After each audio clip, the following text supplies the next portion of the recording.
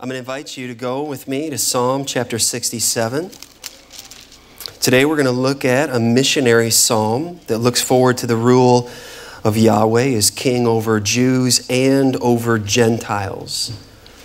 Paul the apostle agonized over the lost condition, the blindness of his Israelite countrymen in Romans 9, 10, and 11. He even comes to the point and he says, if I could forego my own salvation that my countrymen could be saved, I would do it.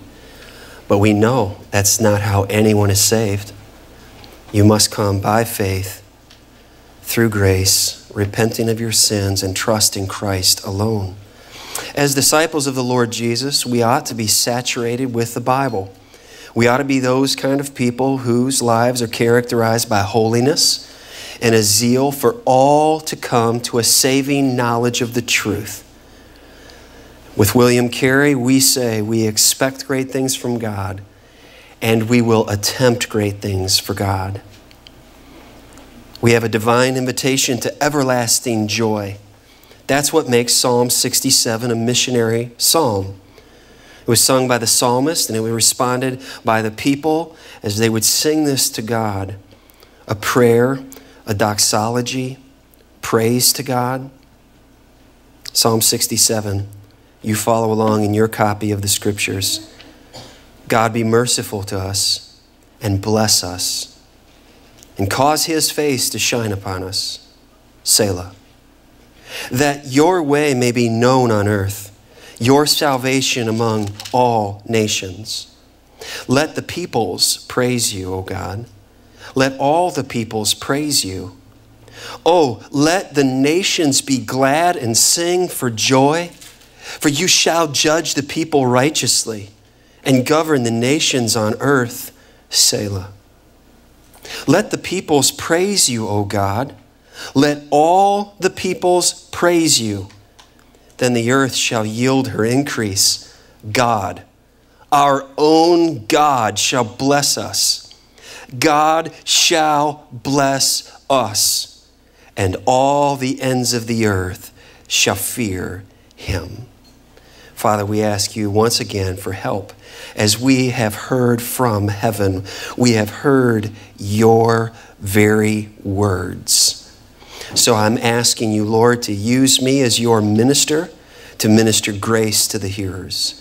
I'm asking you, Lord, for the hearers, for all who are listening this morning, that they would hear what you, by your Spirit, would say to the church. If there is a person here without Christ today, may today be the day where they repent and trust in the Lord Jesus Christ alone and find forgiveness and mercy and life. We thank you for this invitation. For Jesus' sake, amen. As a church, our purpose is to glorify God. It is our overarching purpose. We exist to glorify God. And if we're going to glorify God, if you and I are going to live lives that glorify God, then right out of the gate, we're going to seek to reach people for Jesus Christ. Evangelism. We're going to seek to other people come to know Christ as Savior. And when they do come to faith in Christ, we want to see them connected in the body of Christ, to become members, to join. Then they're equipped to grow in their faith. How do we equip? Through the teaching of the Word, through home Bible fellowships, through Sunday school classes, through the preaching of God's Word. That's how you're equipped to grow in your faith. And as you're equipped, then you will inevitably, if you belong to God and you want to glorify God, then you will serve him. You will spend your life for the greatness of your King. So we know, maybe you're new with us this morning, maybe you recently joined in with us, but our people know, because we've been taught by the Word of God, that we have been born for such a time as this. Every person that I'm looking at right here, right now, every aspect of your life, God has ordained for right here, right now. You were not born in the wrong generation. You weren't born in the wrong decade. You weren't born in this is the wrong style for me. This is exactly the moment that God intended for you to be alive for your good, for his glory. So we know we are here, just like Esther, for such a time as this.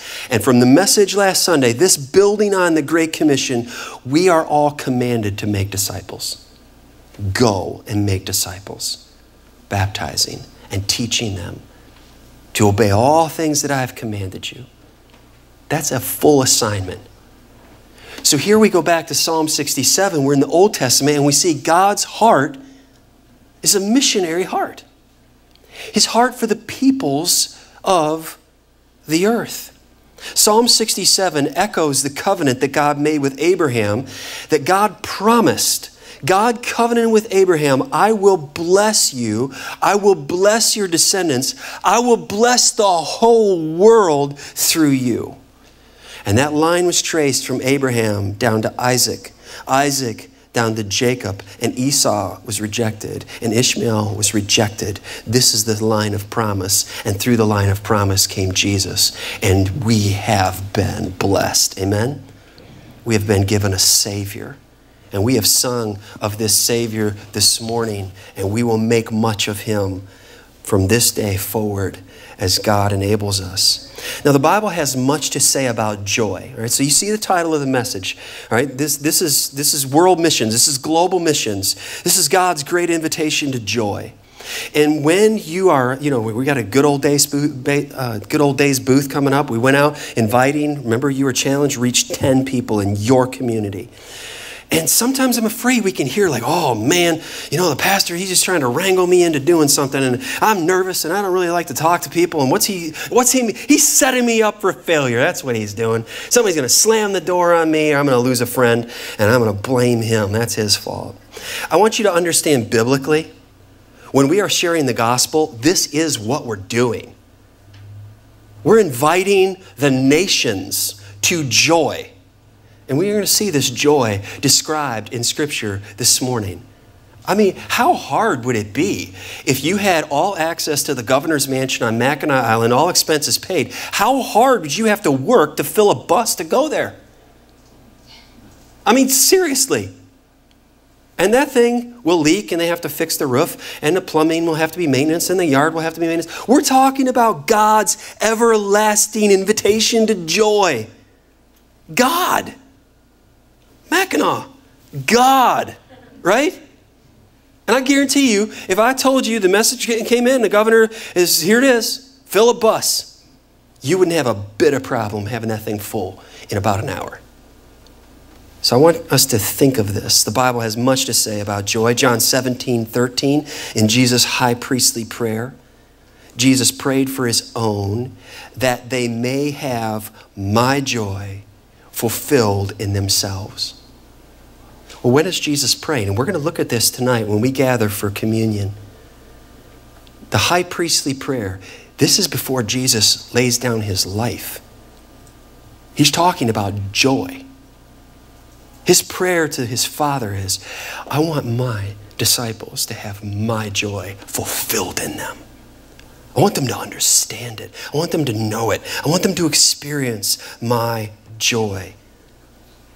Jesus' desire for us is that our joy may be full, John 15:11. Joy is one of the fruit of the Spirit, Galatians 5:22. James writes, and when we go through suffering, when we go through trials, all kinds of trials, James 1:2, to count it all joy. Okay, is that your perspective when you go through trials? Well, Pastor, you don't know about this trial. Does it fit under the terminology or the heading of various trials? What does various mean? All kinds. Oh yeah, it does. Count it all joy, because God is working for your good and for his glory. So count it all joy. Peter wrote about the believer's constant joy, even in the midst of trials, 1 Peter 4:12 and 13. Beloved, do not think it strange concerning the fiery trial which is to try you, as though some strange thing happened to you. Okay, so if you're living for God, you're doing what's right, and a trial comes, do you think, where'd that come from? What did I do to deserve that? Some of you have seen this news story of this family, this missionary family on their way to Japan, and this week was struck by the semi-truck somewhere, I think in Nebraska, and they went into eternity out of John Piper's church.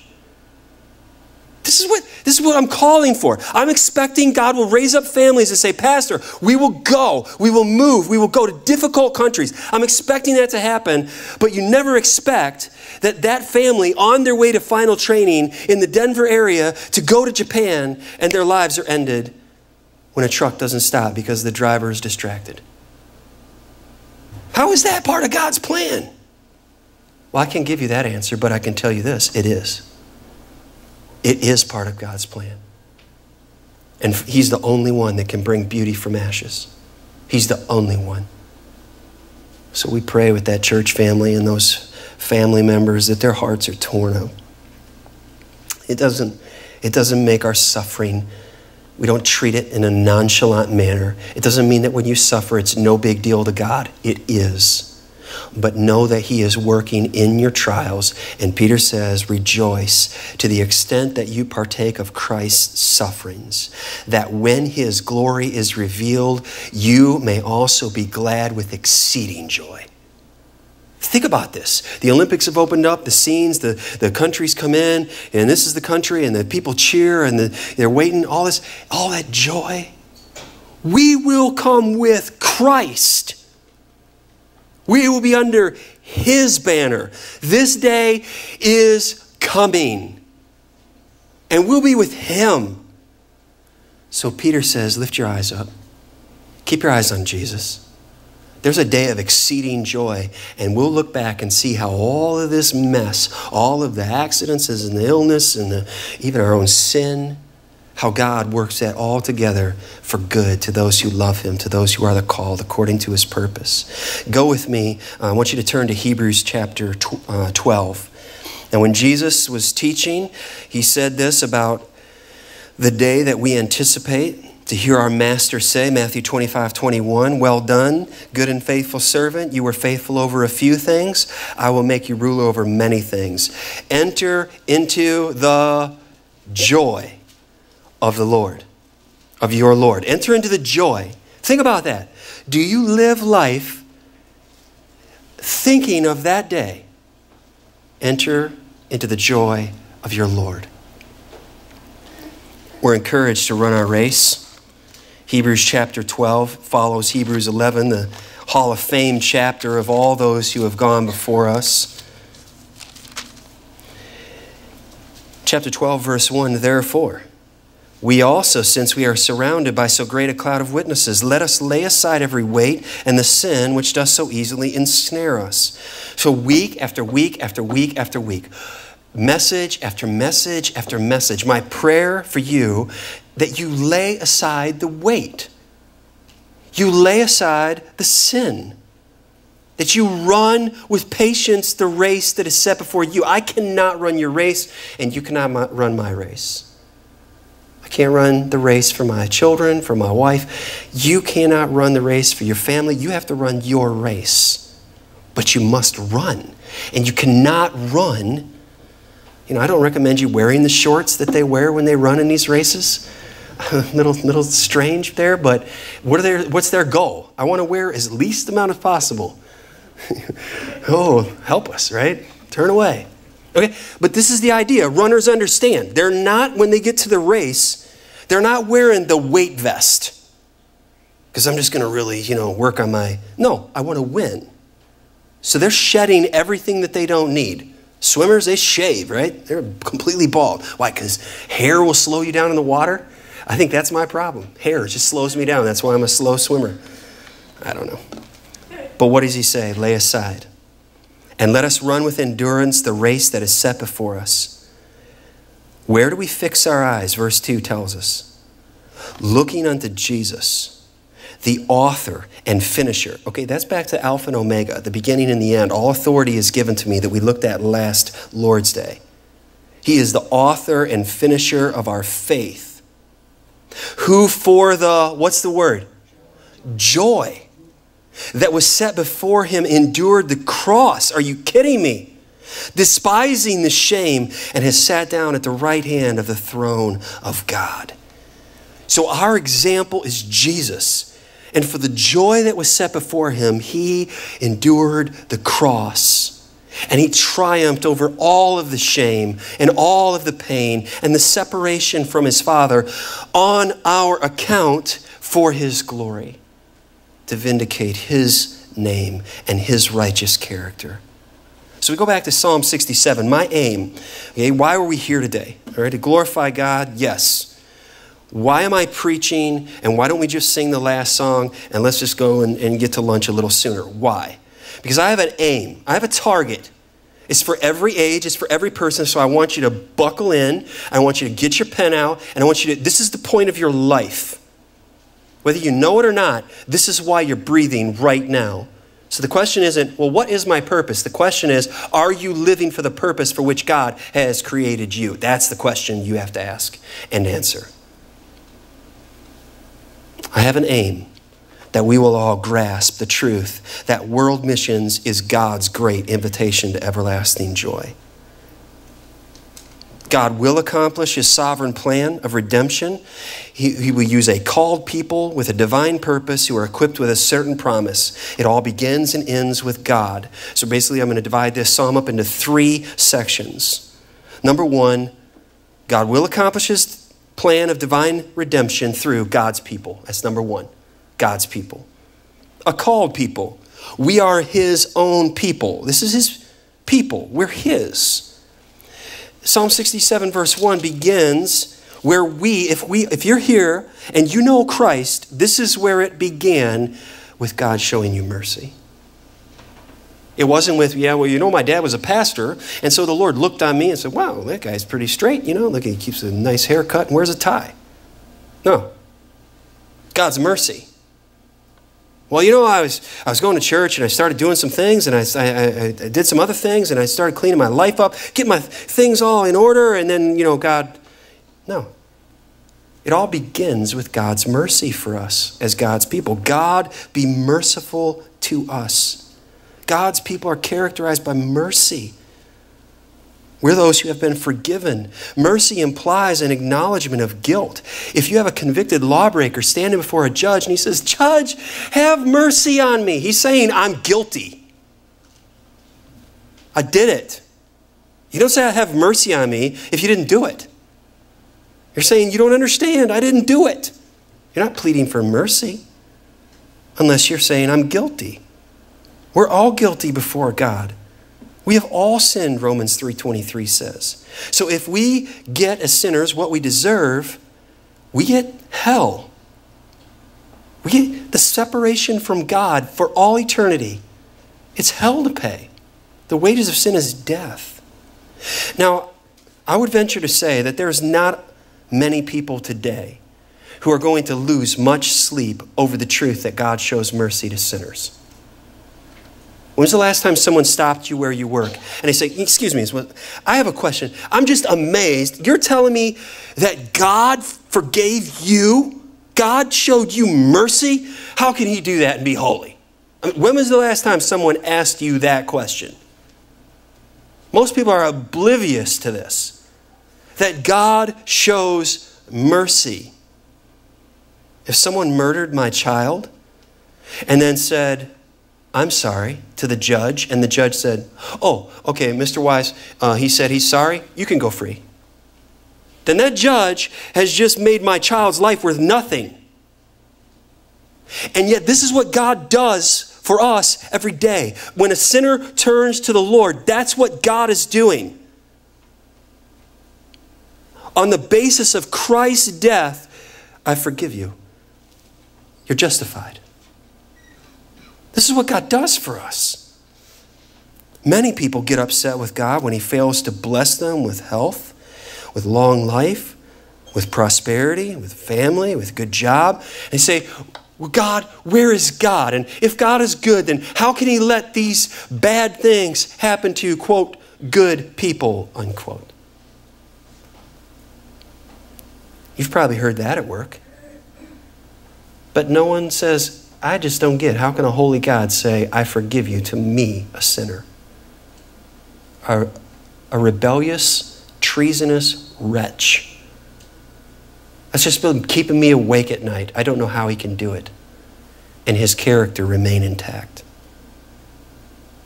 When God shows mercy to sinful man, this is at the foundation of us understanding missions. It is not for man. It is for God.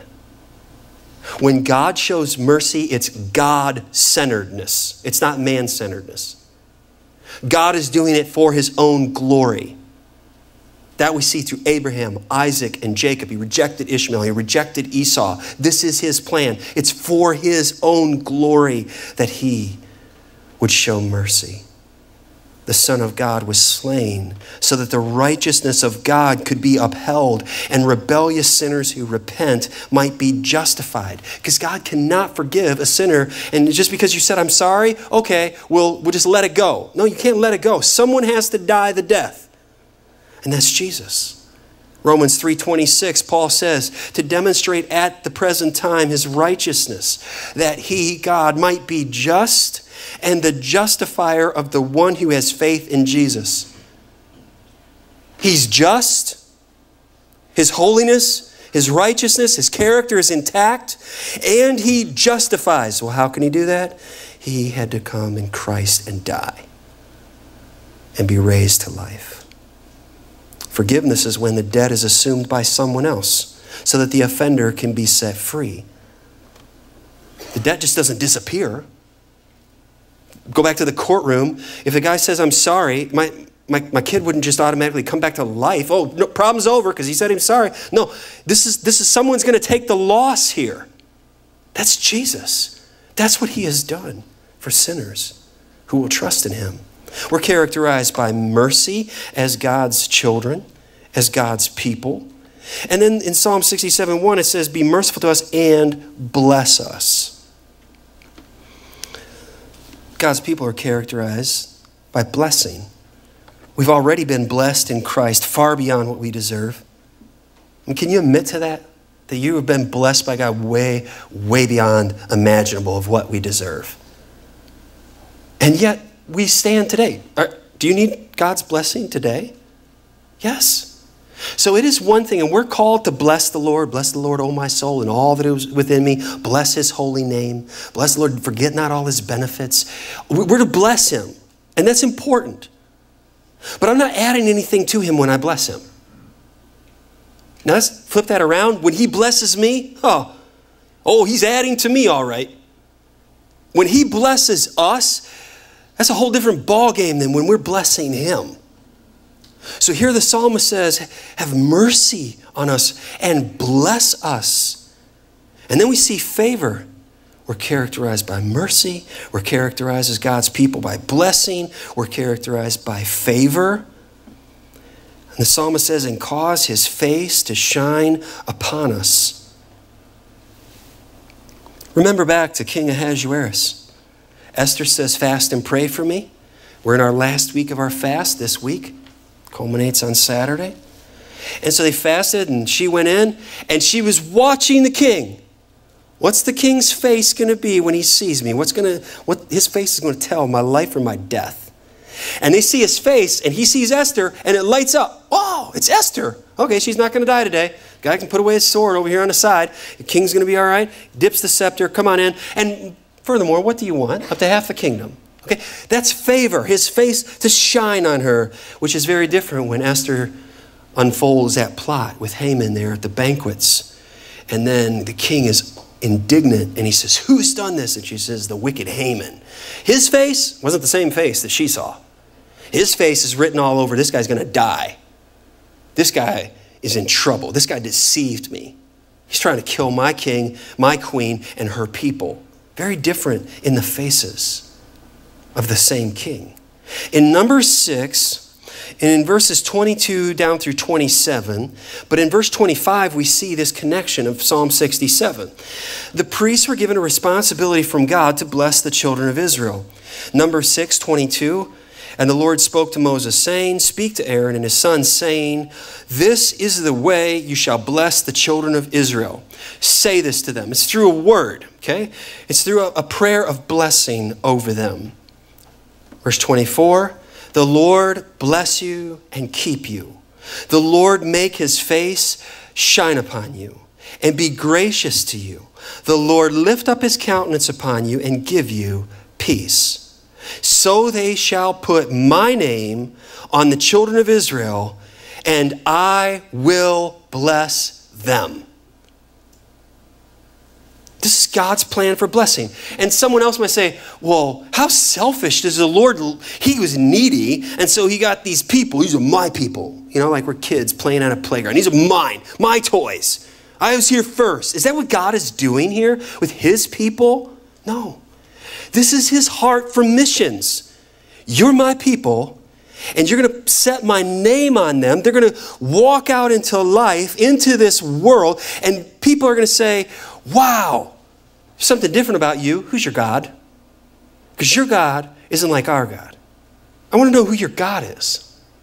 They were called to be missionaries to the world, and they got that thing turned upside down. They got like, we're his people. We're the chosen people to bless the world. Oh, we just missed that part. Now in the New Testament, we're reminded by Paul about the glory of the Lord that shone upon Moses' face. Moses covered his face. He bent with the Lord, and we came down his face. They couldn't even look at him. Like, Moses, we can't look at you. Put a bag on your face. Cover your face up.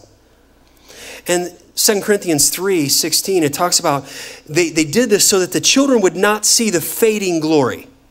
They wouldn't see the glory departing from Moses' face because it wasn't intrinsic. Intrinsic is from inside, okay? So if you have a judge, extrinsic, you put a robe on him, put him behind a desk, he's a judge, he's in charge. You put him in a car and he's drunk, he's in trouble, okay? Because he's broken the law. God's holiness is intrinsic. Moses comes down and God's holiness is shown on him and his face is just glowing. So they cover him. 2 Corinthians 4, Paul described the unbeliever as blind to the truth and the reality of Jesus Christ and his gospel. They're blinded. The God of this age has blinded them. So when you think about someone who's blind and you think about them going to the edge of the cliff, would you get mad at them? Would you call them names? You know, hey, dummy, you're going to the cliff. You can see them with the stick and they can't see. No, you wouldn't get mad at them. You would run to them and say, hey, you gotta come back. I'll help you. Stay away from the cliff. There's a cliff coming and I know you can't see it, but here, no, don't go that way. Oh, I've been this way before. No, you can't see it. Come back.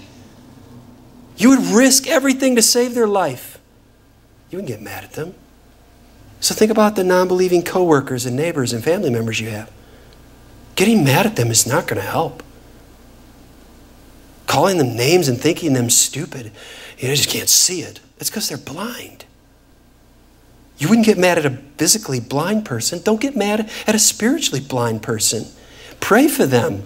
Keep sharing the gospel with them. Keep living a Christ-like example before them. We preach Christ, God opens blind eyes. They can't see.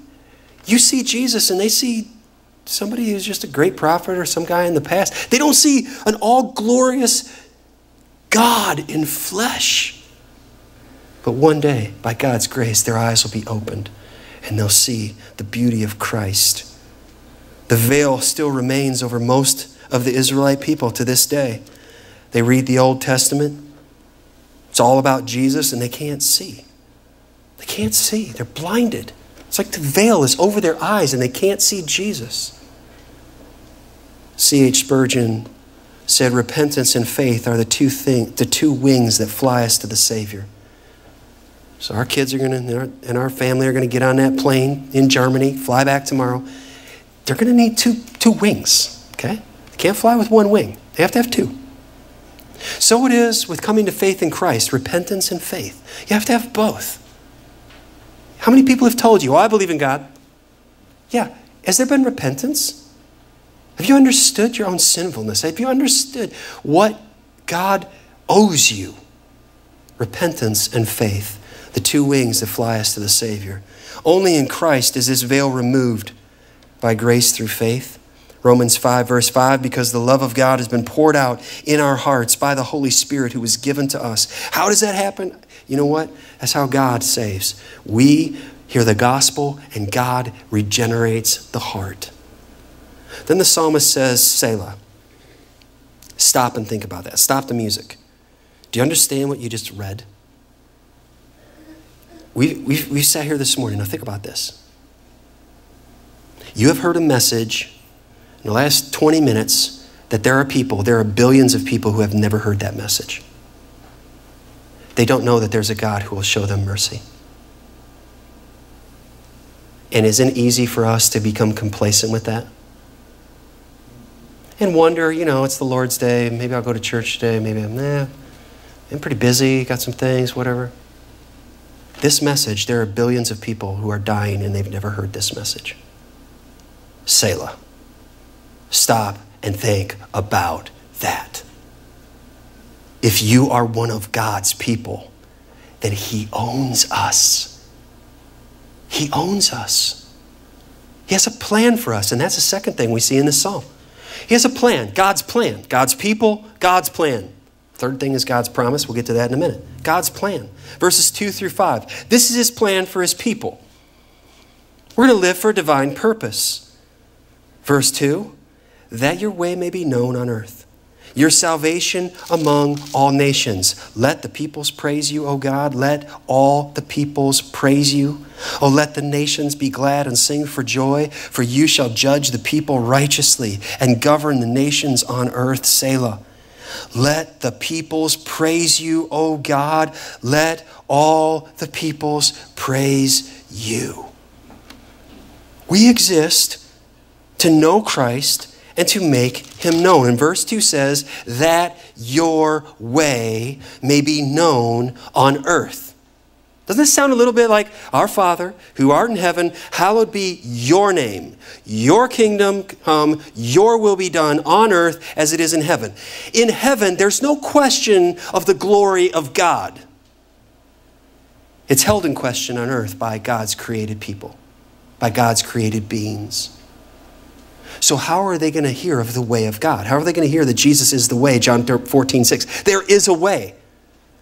There is a way that seems right to a man. The end of that way is death. There is another way. There's God's way. And his way to be known on earth, then they have to be preached to. The gospel has to be proclaimed to them, Acts 4:12. There's no other name that saves. It's only Jesus.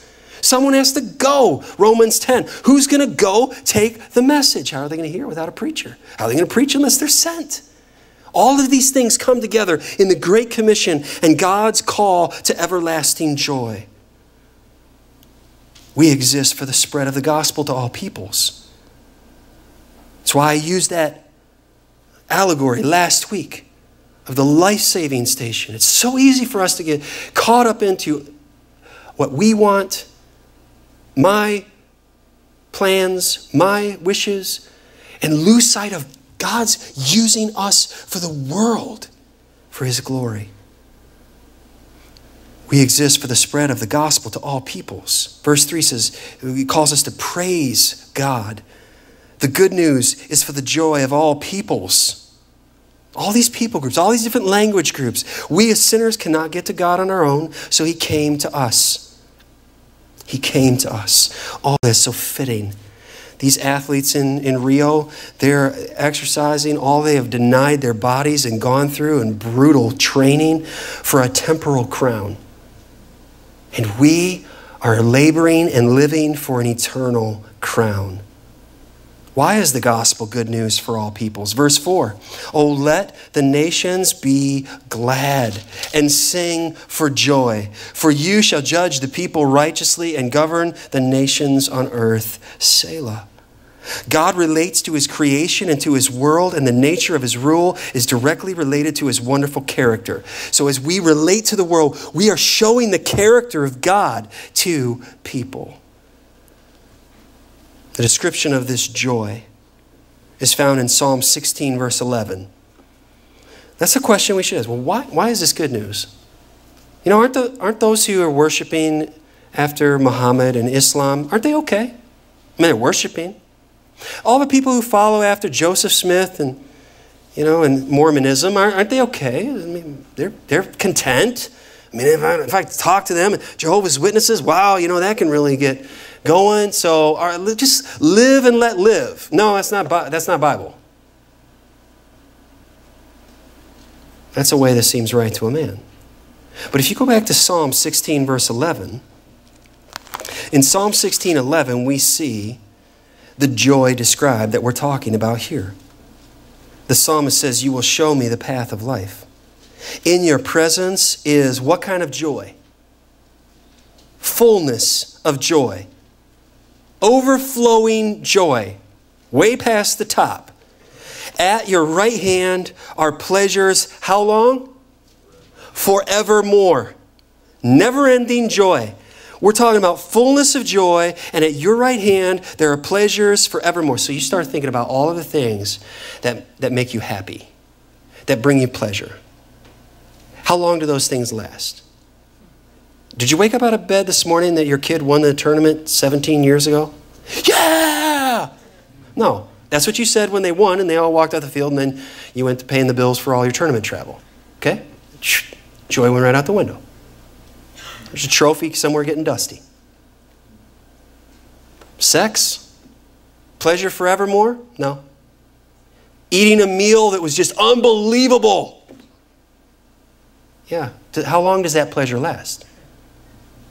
Well, that was yesterday, and I'm kind of hungry. My stomach is growling now. Hope this guy hurries and finishes up because I'm ready to go eat. Okay? Why? God has worked us in such a way that all of our pleasure here on earth, it's short-lived. It's here and it's gone. And as we see in the case of the family traveling to Colorado, if that's where their joy is, it can be taken away. You can lose it. What we're describing here, this invitation from God to the world, is for an everlasting joy that you cannot top. There's nothing better. The world has nothing better to offer you than what God is offering here. And it cost him the life of his son. How precious is this? Hebrews 11:25 and 26 is where Moses had that choice to make. He was in Egypt. He was in the royal palace. And is he going to enjoy the passing pleasure of sin? See, the Bible doesn't lie. There is pleasure in sin. It's fun for a while, but there are other seasons. And what you sow, you reap. You reap according to what you sow. You reap later than you sow. You reap more than you sow. And so Moses said, you know what? I'm not gonna enjoy the passing pleasure of sin in Egypt. I'm going to suffer with the people of God, choosing Christ. Hebrews 11 tells us. The Westminster Confession asks the question right out of the gate, what is the chief end of man? And the answer is this, to glorify God and to enjoy him forever. To glorify God and to enjoy him forever. So if someone doesn't know that that is the chief end of man, they are missing their whole point of living. Now that's a tragedy. There's no greater tragedy than to live and die and not know that God made you to glorify him and to enjoy him forever and ever and ever. And so hell is the answer to the unbeliever's request to not have God. I don't want God. Hell matches the glory of heaven is contrasted with the awfulness and the punishment of hell. And heaven is everlasting, and the contrast is hell is everlasting. Does this break our hearts? Does this move us at all? Does this impact our affections, our plans? Why? Why is this joy cause for gladness back in Psalm 67? Because the Lord Jesus will judge the people righteously. So let me ask you, do you ever get tired of the political scene and corruption? Doesn't it get old after a while of hearing one news story after another of corruption and wrongdoing and lying and deception and all? It's a never-ending cycle. Well, what's the answer to that? That would be Jesus. Do you ever get tired of seeing the news things come across your phone or watch TV and another shooting and a drive-by and a jogger in Oakland County is found on someone's lawn and on and on and on it goes? Do you ever get tired of that? Does that get old? Of crime and murder and injustice? Okay, well, what's the answer to that? It's right here. Jesus. You, Lord, you will judge the people righteously and govern the nations on earth. Guess what? That's good. That's good for the people because he's righteous. He's not corrupt. So Paul proclaimed in Athens, Truly these times of ignorance God overlooked, but now commands all men everywhere to repent, because he has appointed a day on which he will judge the world in righteousness. By the man whom he has ordained, he has given us assurance to this all by raising him from the dead. Jesus Christ, all the judgment has been committed to Christ, and he will judge righteously. There will not be one person stand and say, well, Jesus, you don't know what I went through. He still bears the marks of his crucifixion in his body. Revelation says he's still, as in Revelation 5, as a lamb who had been slain. No one will look at him and say, they will bow. Psalm 76 says that even the wrath of man will praise you. The Lord Jesus will govern all nations on earth. It's a look forward to the millennial reign of Christ on the earth and his eternal rule. We sing the Christmas carol, joy to the world, the Lord has come. Let earth receive her king. It talks about the barrenness and the earth and the curse being reversed. That's all in that hymn. Listen to that carol and think about Psalm 67 when they start playing that in a couple months on the radio of your station of your choice, all right? And once again, he says, Selah, stop the music and think about that. And then let's take it up a notch. Verse 5, let's hit it again. Praise to God. Well, didn't we just have, I think the pastor just went through that verse in verse 3. You know, we were singing that song earlier this morning. We repeated that line. Why? Because there's times when we will sing something and we won't really get it. So it needs to settle in like a soaking rain. That we need to praise God. Let the peoples praise you. Oh God, let all the peoples praise you. This is a prophetic look to a future when praise to God will resound from all peoples. Psalm 22, 27, and 28. All the ends of the earth shall remember and turn to the Lord, and all the families of the nations shall worship before you. For kingship belongs to the Lord, and he rules over the nations. This makes us think of Philippians 2, that he has been exalted and every knee will bow and every tongue will confess that Jesus Christ is Lord. But for those who die not confessing that, it's too late for them. So we have to reorient our lives, church, to be the vessels, to be the conduit of the gospel to the nations, to the peoples. We start here and we don't stop until everyone has heard the gospel. This is consuming of our lives. Let all the people join in. It's an invitation and it's a proclamation. It's an invitation and it's also a prophecy. This is going to happen. This is going to take place. Now, when we think about this, the question might come up from someone, I hear God needing praise. Is he egotistical? If I'm standing before you saying, I've gathered you today to praise me, that doesn't sound right. It's because it's not. Right? When I get out of bed, I have to take my breath and get situated and snap everything into place and get out of it. I'm not worthy of praise. I can't forgive anyone's sins. I'm not God. I can't speak and planets come out of my mouth. I'm not God. I'm not worthy of praise. And all the athletes, they run their course and they live their cycle and they set records and then someone else come along. So is God egotistical to call men to praise him? God's glory is the greatest, and our ultimate joy is found in enjoying his greatness. In his greatness, we find the very reason for our existence. Perhaps if someone questions this, if they don't believe that God is worthy of all praise, who do they believe is worthy of all praise? Them? You? Are you worthy of all praise?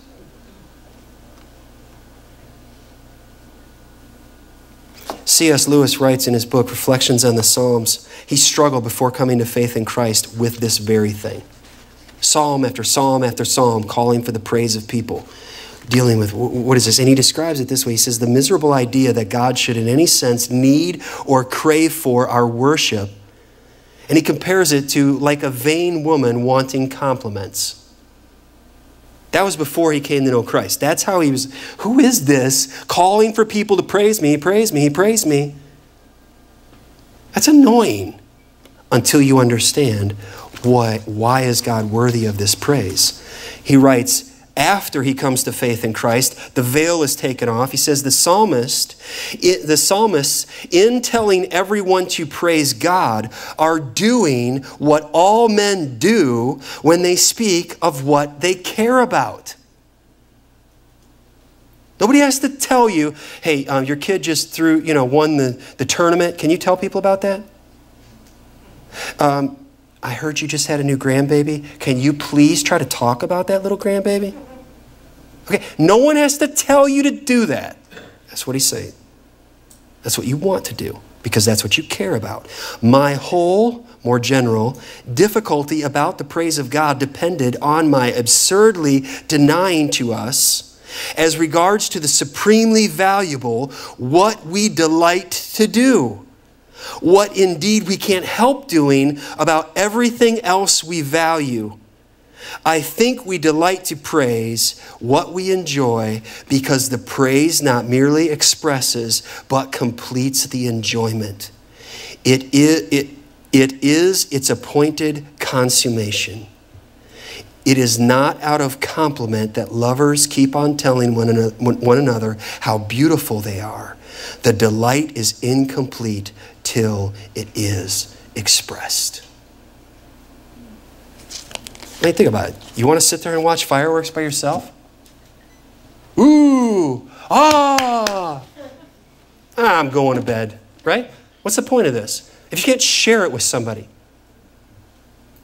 Ginger and I will celebrate 21 years this week of marriage. If I was to get her a gift, get her some flowers, get her something, and she says, oh, thanks, you didn't have to do this. Well, why'd you do this? If my answer to her is, well, it's our anniversary, it was my duty. That's not going to sit well. That's not going to be like, whoa, be still my heart. Wow, that's amazing. But if I respond to her, because there's nothing better I wanted to do than to get you this, show my love for you. Do you think she's going to say, that is so self-centered? That you're just doing this for you? No, I just want to show you I love you. I wanted to do this. And it works out in expressing love. That's what the psalmist is calling us to do. It's what we were born to do. It's what we're meant to do. And if we don't worship and praise the Lord, if we don't glorify him, we will not enjoy him forever. We will miss it, and our eyes will be blinded, and the nations will never hear that God is merciful, and he saves, he pardons sinners. Thirdly, God's promise. God's called people live for a divine purpose with a guaranteed promise, and we see this in verses 6 and 7. And here we see, stemming all the way back from the garden where the curse and man sinned, and we see the reversal of the curse. Then the earth shall yield her increase. God, our own God, shall bless us. God shall bless us, and all the ends of the earth shall fear him. This is a fruitful earth. It's an earth that doesn't look like my yard right now. Oh, crispy. This is a fruitful earth. This is where the second Adam redeems us from the curse from our father Adam. The blessing of God and the universal fear of the Lord is what it's here. People who fear him. This is where life, this is where true wisdom abounds. This is where we know our God. We know why we've been made. God's called people living for a divine purpose with a guaranteed promise that God in Christ through his people is offering the greatest invitation to joy. He's willing to pardon sinners. He provided Jesus as the payment for our rebellion against him. He's willing to drop all charges against you if you will simply plead the blood of Jesus. And he will say, forgiven, paid in full. He doesn't have to go to hell. He doesn't have to pay for his sin because my son Jesus paid for it. That's the great exchange. So then what? Go with me to Hebrews chapter 13, and here we will draw our time to a close for this morning. Hebrews 13. So then what? We are God's people. We have a purpose. We have God's plan. We have God's promise. So what are we supposed to do with this? How does this change us? The writer of Hebrews brings this sermon all the way down to two therefores here that we're going to look at. Hebrews chapter 13, verse 12. Therefore, Jesus also. He just got done talking about all of the bodies, the dead animals taken outside of the camp, and there they were burned. Therefore, Jesus also, that he might sanctify the people with his own blood, suffered outside the gate. Therefore, let us go forth to him, outside the camp, bearing his reproach. For here we have no continuing city, but we seek the one to come. Therefore, go to him. Risk it all. Go to him. There's suffering out there. That's where Jesus was crucified. But that's where he is. Go where the nations haven't heard the gospel. Go there. Don't play and live safe, happy, American dream lives and waste it. Go. Give. We're either going or we're sending. There's no middle ground. We're inviting. We have the greatest message ever given to man. Inviting men and women and young people to the greatest joy, an everlasting joy. So let's think about this. Let's pray about this. How will God use the suffering and trials in my life right now to allow me to invite others around me to this greatest joy? Are you really asking to get out of the problem you're in? If I could just get past this, then it'll be okay. Hey, hang on a second. God's working for your good and for his glory. Stop trying to get out of the trial. Stop trying to get past the trial, past the difficulty, past. If I can just get done with this. If God's the one allowing that, then let him use it in you for his glory and for your good and for our good as a church. How can we intensify our efforts at getting the gospel to all peoples? What mission partnerships are reaching the hard to reach, unreached groups? What are we doing to be able to go? That's connected with our giving, church. That's connected with our reaching people and them remaining committed and loyal followers of Jesus, plugged into the body of Christ. And they're putting their resources and their lives into the work of the gospel and not faltering and falling away. It's all connected. Together, may we all say with Isaiah, here am I, send me. I'll go. Use me. Wherever you go tomorrow, let God use you, because there's people all around you and they are not ready to die. They are not ready to stand before this God. They are not living, their lives are not characterized by joy. And you know Christ if you're here and you have trusted in him. So let God use you to invite people to the greatest joy, that is world missions. And it's from here on the corner of this street to the other side of this planet. Will you stand with me? Father, as we close our time in prayer, before we sing of your love, I lift up to you our mission partnerships. Lord, we pray for Irfan Abdulatif. Father, his health is failing him right now. He's in a lot of pain.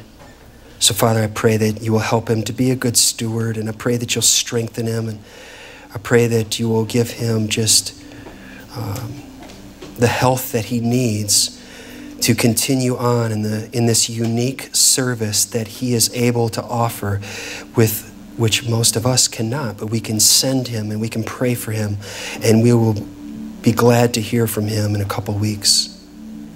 Lord, we pray for Harrison and Michelle Banda. We pray that you will bless them.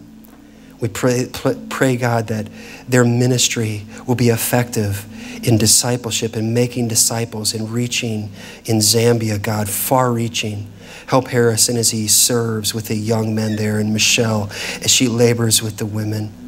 And they do this together for the glory of Jesus. We pray for them. God, we pray for Mike and Chris Furtaw, the intermittent trips that they take, God, and for how you will use them in the years to come and what their role here is in this church. pray for them. Lord, I pray for Richard. I pray for Julia. I pray for Ken and for Jenna Rudolph and our team that is with Richard and Julia right now. I pray, God, that there will be a great harvest come from this investment. Both in the lives of the German people and in the precious lives of our young people who have gone. Cannot wait, Lord, to next week and hear the testimonies and the goodness of God throughout this mission trip, Lord. I pray for Isaac and Gloria Shaw, working in northern India in a very, very difficult land, and yet they keep advancing the gospel by the power of the Holy Spirit. We pray for them. Meet their needs, Lord. We pray for Nicu and Marta Sotir in Romania. Bless them. We're just beginning our partnership with them, Lord, just getting to know them. Father, we pray that you'll uphold them. I pray that you will send forth laborers into your harvest, and that this church will be a forever sending church until Jesus returns. Father, that we will be just our whole attitude toward missions, both here and abroad, will be energized and exercised for the glory of our Savior Jesus, in whose name we pray. Amen.